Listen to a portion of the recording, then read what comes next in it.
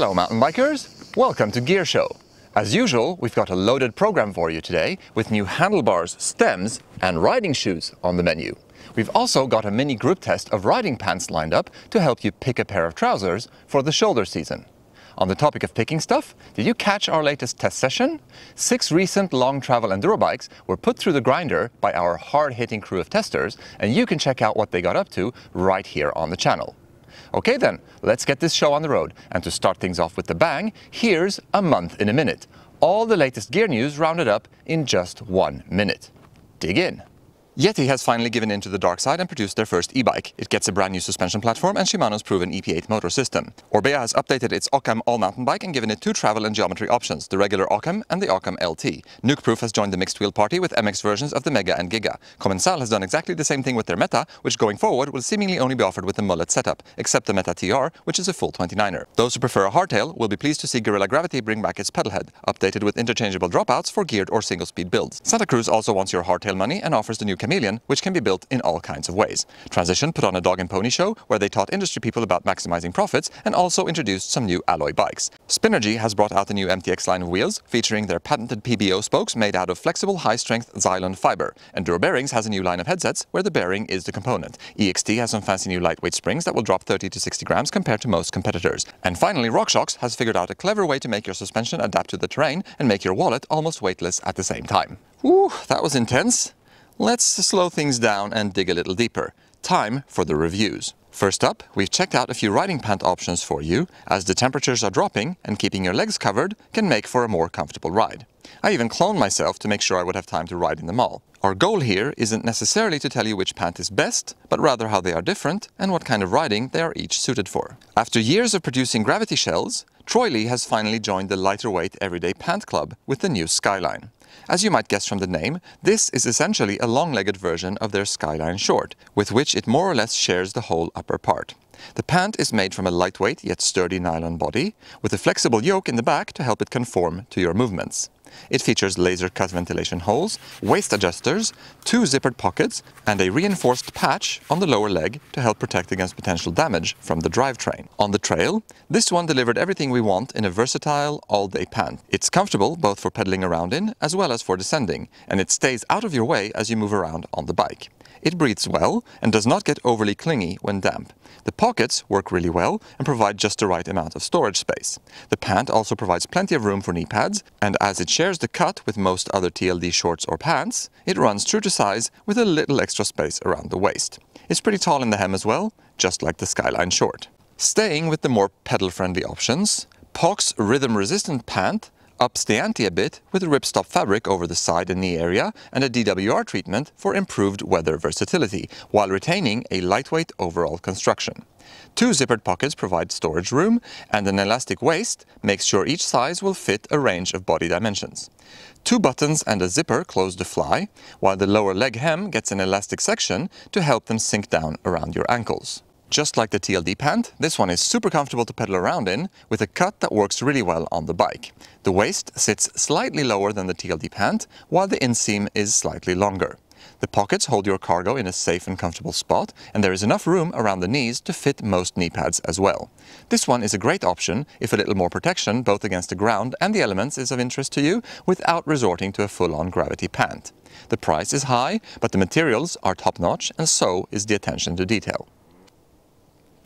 Leatt's 4.0 pant serves up a modern take on the old nylon DH shells of years gone by.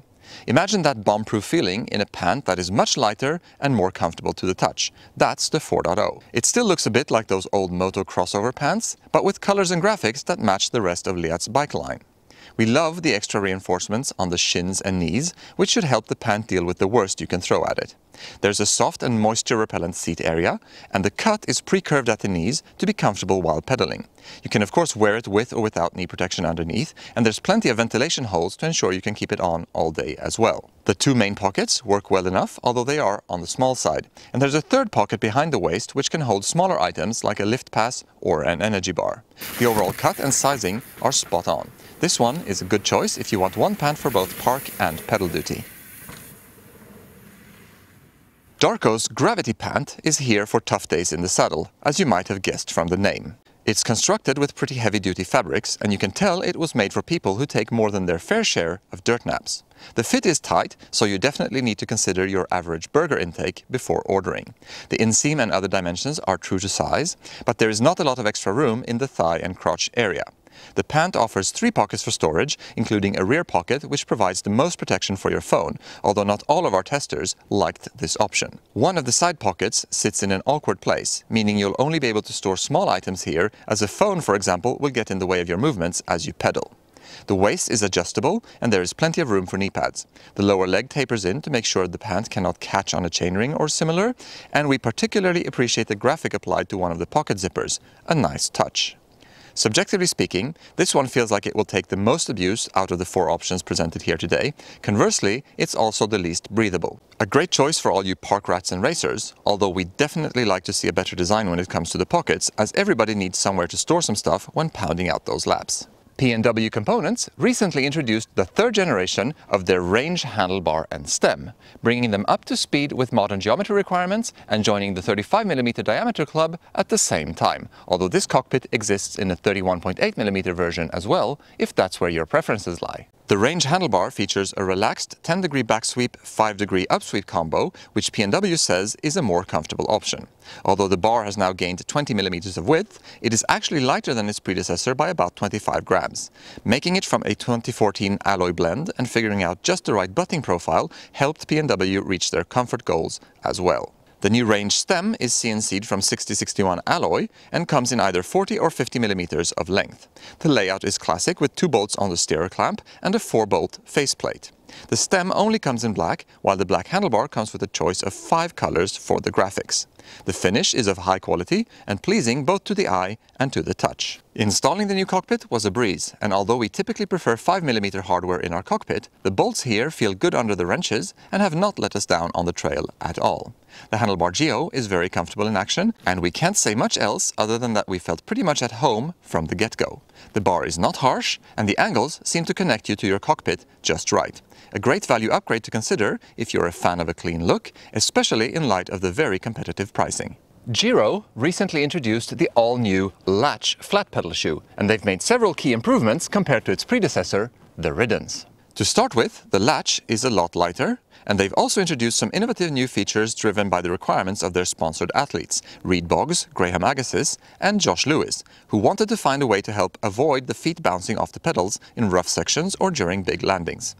To address this point, DHaRCO introduced a mute foam midsole, a slow rebound compound that replaces the traditional EVA foam in this area. They also lowered the profile of the whole sole to place the foot closer to the pedal. On the grip side, DHaRCO formulated a new outsole made from tack rubber, which is said to offer a good mix of grip and durability. On the trail, we found the new shoe very comfortable on the foot. The materials are soft and smooth on the inside, and the shoe grips the foot securely without any pressure points. The insole offers good arch support, and the toe box provides enough room for your toes to splay out in. In terms of grip, there are 2 sides to the story here. When your foot is exerting a certain pressure on the pedal, the connection is great and the effects of the mute foam midsole can be felt. There's a lot of damping under the foot, which adds to the comfort and the feeling of being latched onto the pedal. The surface grip of the outsole does fall short of the market leaders, however, which means that if your foot starts to float off the pedal a bit, it doesn't have that tenacious clinginess that a 510 or a specialized sole offer. In summary, if you're looking for an all-mountain shoe that provides a high degree of comfort, both on the way up and the way down, and you don't need the absolute highest level of grip available, DHaRCO's new Latch is a solid choice. One more piece of shoe news before we wrap up. 510 has recently released a Prime Blue version of their do-it-all Freerider. Prime Blue is a material derived from recycled plastic recovered from the world's oceans. In this Freerider, 50% of the upper is textile, 75% of the textile is Prime Blue yarn. No virgin polyester was used to make this shoe. The fit stays the same, although we noted that the shoe feels a little stiffer on the foot initially. As for the grip, it's what you'd expect from any shoe adorned with 510's legendary stealth rubber. Pretty much as good as it gets. Alright then, that's the end of the show. We hope you enjoyed it. Thanks for taking the time to tune in. As always, don't forget to like, comment and subscribe. And until next time, happy trails.